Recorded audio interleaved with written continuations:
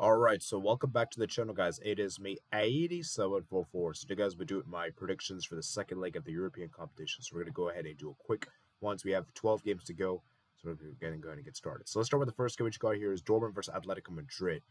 I think this will be a very interesting game. I think this will be a back and forth. I'm going to say this actually finishes in a... I'm going to say a 2-2 draw. I think it'll be a high-scoring game. But I just think Atletico Madrid, I just don't trust Dortmund to keep a clean sheet, man. I just don't trust them to. I think Dortmund will actually score first. Player of the match, this is difficult. I'm going to say... Sancho feels the obvious one, but I don't think it's going to be Sancho. You know what? I'm going to say Griezmann. I think Griezmann's going to come with clutch. I think he's going to do it just like the first leg. Barcelona versus PSG. I think we got this in the bag. I think Barca should be able to make it through. Like I said, the only thing I'm a bit worried about is the fact that our midfield's a bit hampered because obviously Christensen won't be there as a DM, and neither Roberto. So I think this is a good indication that Pedri's going to start. Pedri should start. So I'm going to say Barca wins this one 2-1 in the second leg, and I think Barca's going to take care of business, man. Take care of business, indeed. And this time around, I actually think it's going to be Lewandowski. I think Lewandowski is going to be the player of the match. Next up, it is Bayern Munich versus Arsenal. Ooh, it's a tough one, man. Tough one. I'm going to say Bayern edges us, though, because they're at the Allianz Arena. Arsenal just got lost to Villa earlier today.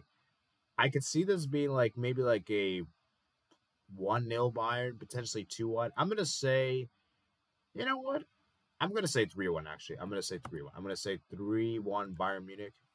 I think they'll take care of business. You know what? Actually, you know what? Screw it. I'm going to go 2-0. I'm going to go 2-0 Bayern. 2-0 Bayern.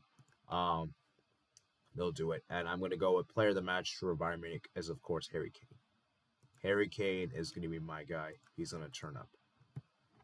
Gnabry, Sane to do well as well. Man City versus Real Madrid. I think Man City's got this. I'm going to say Man City's going to win 3-1 against Real Madrid. And yeah, I'm going to put my booster for Manchester City because I'm very confident in this one. And my man of the match, I think KDB is going to start, and I think KDB is going to have a great game. KDB typically turns up against Real Madrid, so hopefully KDB starts. Moving on to the Europa League, we got here Marseille, Benfica. This is a very interesting one, guys. Can Marseille take care of business the second leg? We know Benfica, the second leg, are going to probably go defensive. And I'm going to say Marseille win this 2-0 after extra time and move on to semifinals. But I think it's going to go to extra time. And you know who I'm going to pick for Marseille. It's Aubameyang. Aubameyang is going to come a clutch. West Ham versus Bayer Leverkusen. I think West Ham is going to win this game.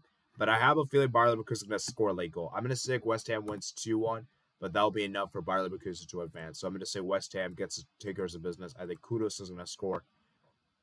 But I just got a feeling that Leverkusen is going to score a late goal. And I wouldn't be surprised Hoffman scores or Schick scores or Boniface. I just got a feeling West Ham is going to Leverkusen is going to do some late drama. Atalanta Liverpool. I'm going to say Atalanta 1, Liverpool 2. I think Liverpool will win this game, but it will not be enough to do the comeback.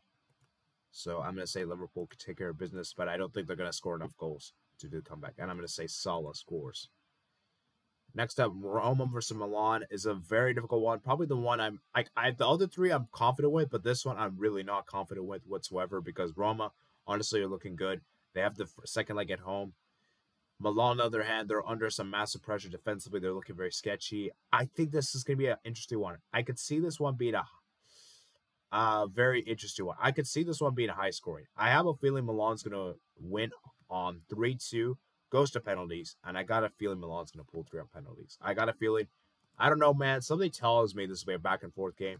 And yeah, I think Milan's going to do it. I think Pulisic will show up, man.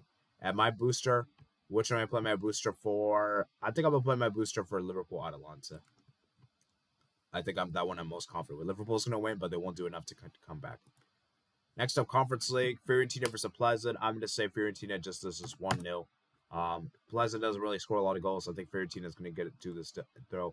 And I'm going to say Fiorentina wrap it up. And I'm going to Nozzola to score. And I think I'm probably going to play my booster for this one. Next up, it is Lille versus Aston Villa. I'm going to say this one finishes in a 1-1 draw. I think Lille will actually score first in this game, but I think Aston Villa will equalize.